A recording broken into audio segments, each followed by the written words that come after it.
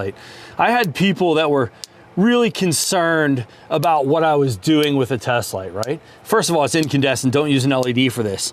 Will I get shocked if my finger is touching this? No. But I mean, the spark's gonna jump right to that, watch. Watch. I'm not jumping, I'm not getting shocked. Why? Because I had people say, oh, you got your finger too close to your light. If my finger is in between, I'm gonna get it. But as long as the tip of that is closer than my finger, I'm not gonna even touching this. This is electricity 101, guys. Why? I'm not in the path, my test light is.